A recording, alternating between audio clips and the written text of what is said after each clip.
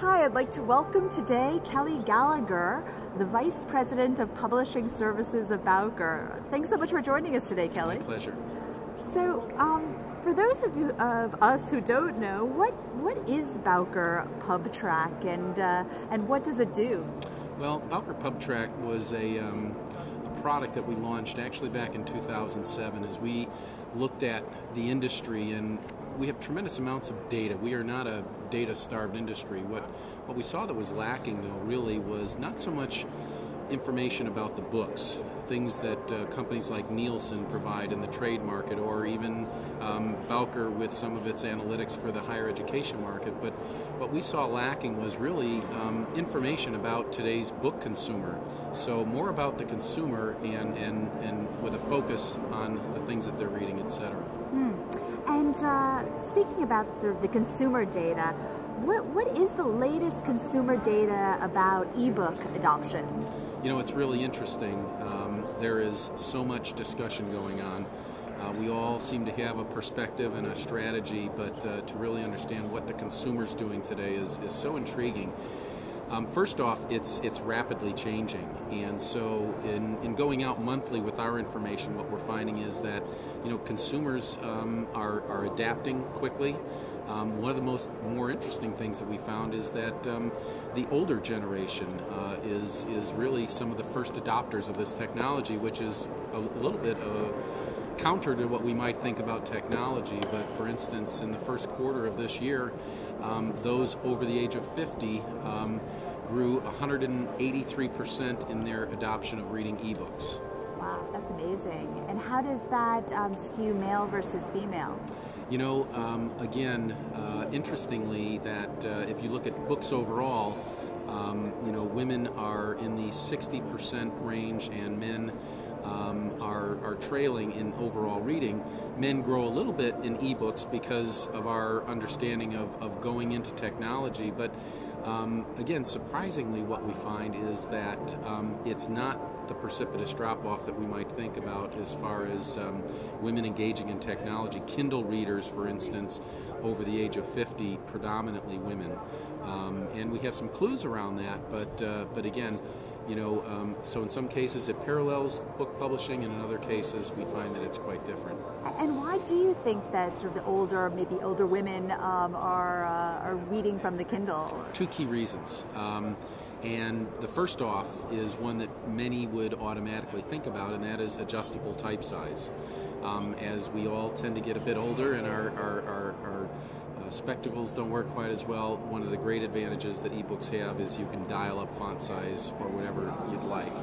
But the other thing that we found through our data that really even caught Amazon unaware was that people over the age of 55, the largest source of delivery for books for them today are book clubs. And it's a natural transition, if you think about it, of a book club buyer who is, what are they used to? Automated delivery of a set amount of products that they really don't have to leave their living room for. Those books come to them. Well, a product like the Kindle, where they can download a book with relative ease without a whole lot of complication in 30 seconds, offers a lot of the similar attributes as a book club and provides that automated delivery where they won't necessarily get into a car and go shopping more regularly, etc. Oh, interesting. And what does your data tell you about developments going forward? You know, going forward, interestingly, we also do an intent to purchase. And while we saw a great rush of those of a more mature age adopting ebooks, we now see kind of this next generation coming in, and our data is telling us that the intent to purchase is now, in the next 6 to 8 months, going to be more male-dominated and younger. The average age with the intent to purchase a device or purchase an ebook is indicating that it will be more around the 40-year-old range and more male-dominated than necessally where it is today. I see. So younger is not 20s, 30s, but rather 40s. Yeah, somewhere in that, the median age, would put it anywhere between high 20s to low 40s. And are you collecting data from mobile apps? We do as well, yes. Mobile is It's growing. It's not growing as fast. Again, I think it's an issue of function versus the overall desire to read electronically. As the functionality gets better, I think we'll see some increases. Certainly, iPhone has a very dominant position, but beyond iPhone, if you look at other, BlackBerry or more traditional mobile technologies, they probably only have about a 5% ebook market share today. Right, interesting. And from your vantage point, looking at the data, I guess, or just generally, you've been in the industry for a while now, where do you see publishing going forward, say in the next 12 months, and then a longer horizon, perhaps? Well, that's a loaded question. There's a lot of directions publishing is going today, which is really quite a challenge, and that's, I think, the inherent challenge of publishing today is, even 2 years ago when we were still talking about ebooks, we had a pretty well-defined supply chain. Today the consumer has so many more options to acquire content, be it through a sophisticated subscription delivery service such as Daylit and those types of tools, or through ebooks, or through other ways of acquiring content. It's a real challenge for us to define that. And so, where do I see publishing going in the next year? I think it's going in many multiple directions, and that becomes our greatest challenge. The internet, our estimates are that it is one of the largest, if not the largest, single point of distribution.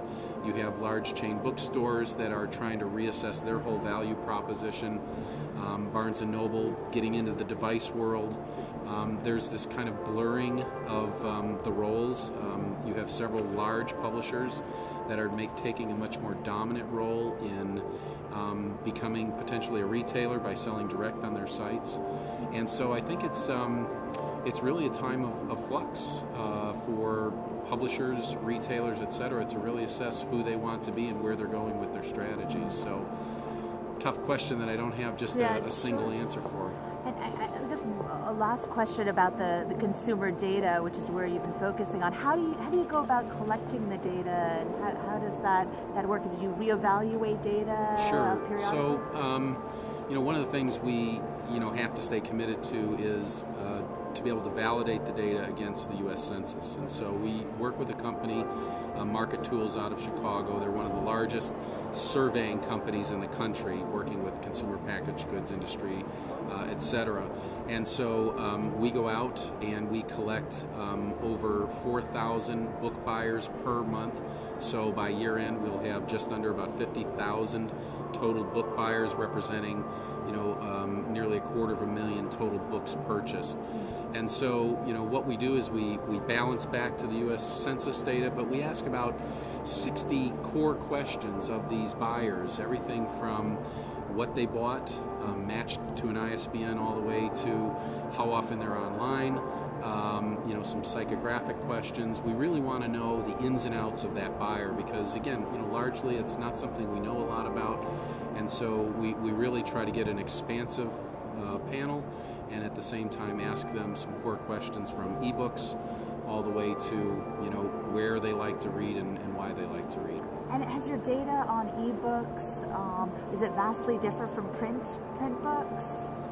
Again, you have pockets where it's very similar, other areas where it's, and it makes sense why it's different.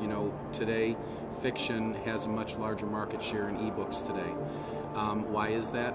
Primarily because of the reading devices. It's easier to read a fiction book, whether it's in print or in ebook, versus a biographical book where you might want to do some searching or an underlining. And so from a genre standpoint, the numbers can fluctuate. From others, like we talked about male-female, again, some areas are very similar and others are different. So, it just really depends on how you want to pull apart the data and where you go with it from there. Great. So I guess to summarize the trend, we're going from older women to younger men. Is that right? We'll see what the data comes through with. You know, we all know what older or younger men's intents are and how they follow through. So who knows? But again, we'll have the data to know have they followed through with that. But no, I think we're seeing some really exciting days here in publishing, in ebooks, and we'll just continue to follow those trends and see where they take us and make sure the industry is well aware of them. That's great. Well, look forward to talking to you the next quarter or so and see where we go from there. Great. Thanks. Thank you so much, Kelly.